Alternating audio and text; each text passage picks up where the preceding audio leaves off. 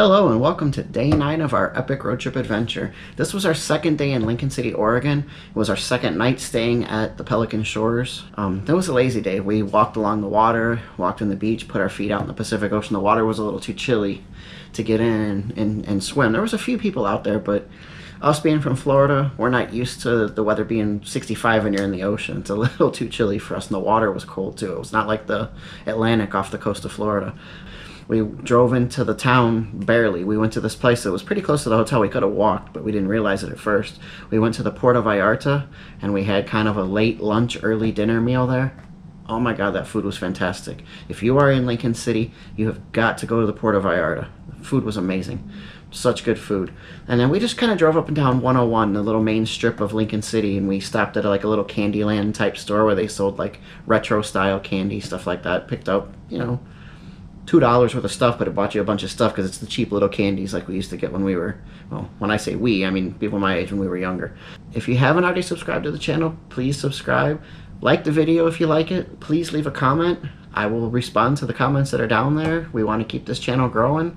We got to get it up and going, and little by little it's starting to grow. Where our views are growing, our subscriber count's growing little by little. I know it's a growing process, but anything that you can do to help the channel out, spread the word. Show this to other family members. Show it to your friends. Post it on your social media. Get other people looking at our videos. It's going to help us out, okay? All right. See you soon.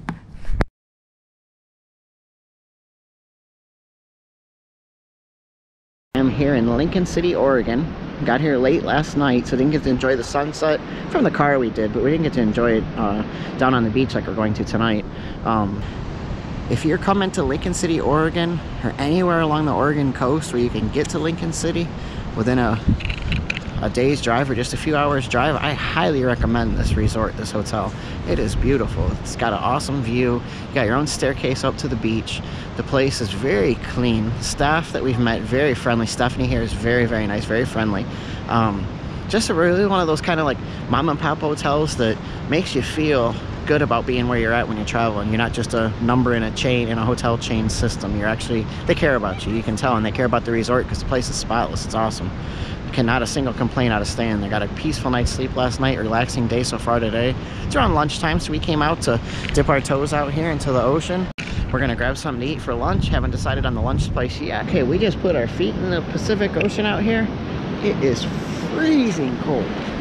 We get cold water at the beaches in Florida, Cocoa, Daytona. There's times where you go in the water there and it feels like a hot tub, and there's times you go in the water in Florida and it's a little chilly.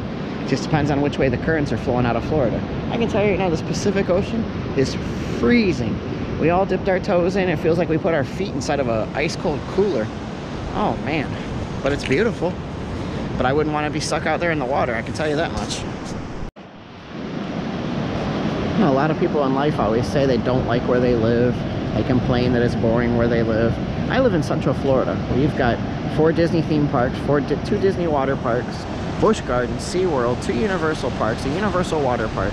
You've got tons of stuff you can do. Kennedy Space Center. You've got Gulf beaches on one side of the state. You've got ocean beaches on the other side. And there's still people back home who complain that they're bored. There's nothing to do in Florida. Well,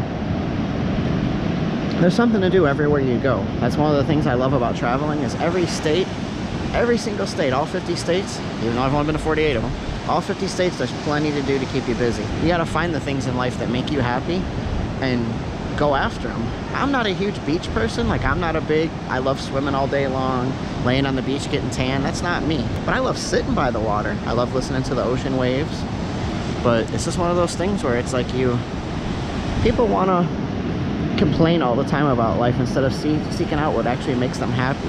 I love to travel. I'm in the midst of the biggest vacation I've ever taken in my life, and I've been enjoying every minute of it other than being stuck in traffic. But you just have to look at the positives. Like yesterday, there was a few things we missed yesterday. There's a place here called Wakanda Beach. I wanted to stand on Wakanda Beach with my arms folded and yell, "Wakanda forever!"